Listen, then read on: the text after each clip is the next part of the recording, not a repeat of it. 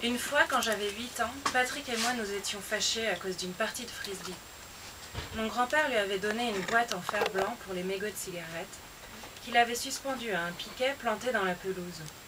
C'était un truc hideux que mon bon papa avait récupéré dans un tas d'ordures. Mes cousins voulaient voir qui serait capable de la renverser avec le frisbee. Personne n'arrivait à la toucher et les jeux perdaient de son intérêt quand Patrick est arrivé, a mis 50 $ dans la boîte et s'est accroupi derrière la cible comme un receveur près du marbre dans un match de baseball. Il devait avoir 36 ans, était grand et fringant, l'écrivain à succès par excellence. Ça faisait un bail qu'il avait écrit Le cueilleur de noisettes, sans qu'il se fût encore écoulé un délai inexplicablement long. Les cheveux lui tombaient aux épaules, façon Beatles dernière époque. Il était bronzé, robuste, sans la moindre trace de calvitie, ni le dessin des bajoux à venir. Il portait des lunettes au verre fumé qui lui donnaient l'air d'un hibou, un t-shirt, un pantalon de velours noir. Lydia était avec lui. L'extravagance de son geste avec l'argent avait probablement pour but de l'impressionner. Nous, les enfants, nous étions devenus fous de cupidité, lançant désespérément le frisbee vers la boîte depuis la ligne que nous avions tracée avec nos chemises à 20 ou 30 mètres de là.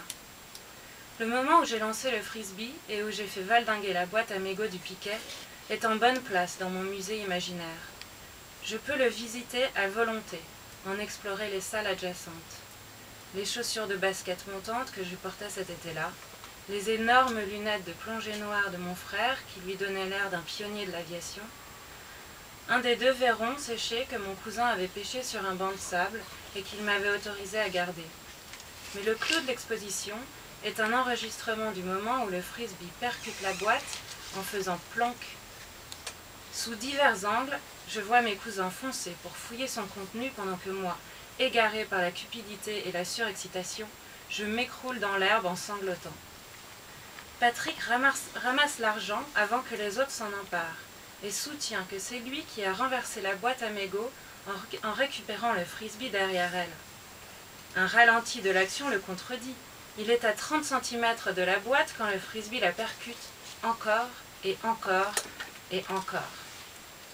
Pour me calmer, Patrick avait conçu un jeu de piste qui menait à une récompense totalement dérisoire. Mais le jeu de piste lui-même fut une révélation. Nous avons insisté pour qu'il en crée d'autres. Dans l'un d'eux, chaque indice représentait le fragment d'une carte tracée à l'encre noire et vieillie à la suite d'une bougie. D'autres reposaient sur des images ou des énigmes, comme l'inoubliable « Tu as cherché du nord au midi, maintenant cherche dans la bouche du génie », qui menait à une boulette de papier que Patrick avait le plus grand mal à dissimuler dans sa joue tant il riait. Vivian et moi avons même créé des jeux de piste entre nous, épreuve de 50 indices impliquant de grimper aux arbres et de traverser des fourrés de ronces. Tout le plaisir était dans l'anticipation. La découverte du trésor, un bonbon, un livre, un gant de baseball, s'accompagnait toujours d'un sentiment de déception. Mon frère disait qu'il aurait voulu faire un jeu de piste dont la récompense serait un jeu de piste.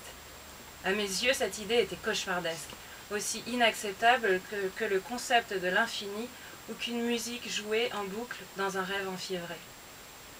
Je n'arrivais pas à me convaincre que ce que j'avais découvert dans le carnet de Patrick était sans importance.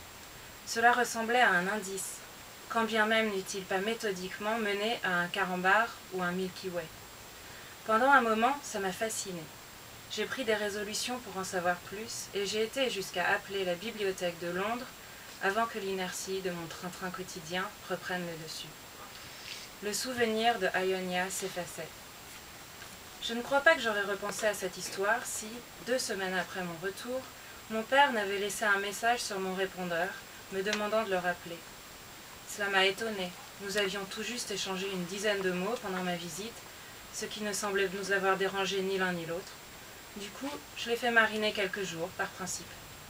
Quand j'ai fini par l'appeler, il m'a annoncé, d'une voix plus sonore qu'à l'habitude, que j'étais le légataire universel de Patrick.